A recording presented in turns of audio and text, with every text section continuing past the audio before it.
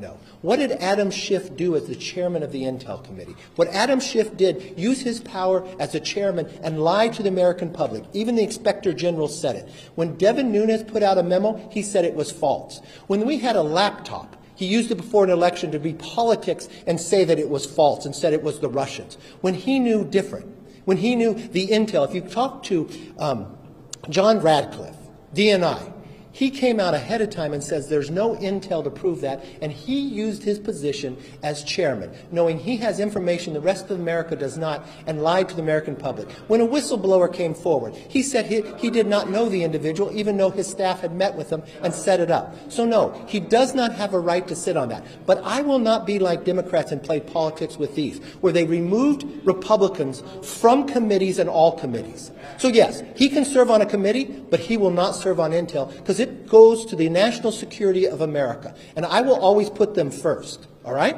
And if you want to talk about Swalwell, let's talk about Swalwell, because you have not had the briefing that I had.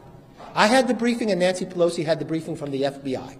The FBI never came before this Congress to tell the leadership of this Congress that Eric Swalwell had a problem with a Chinese spy until he served on intel. So it wasn't just us who were concerned about it. The FBI was concerned about putting a member of Congress on the Intel Committee that has the rights to see things that others don't because of his knowledge and relationship with a Chinese spy.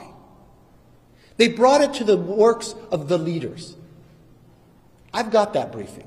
So I do not believe he should sit on that committee.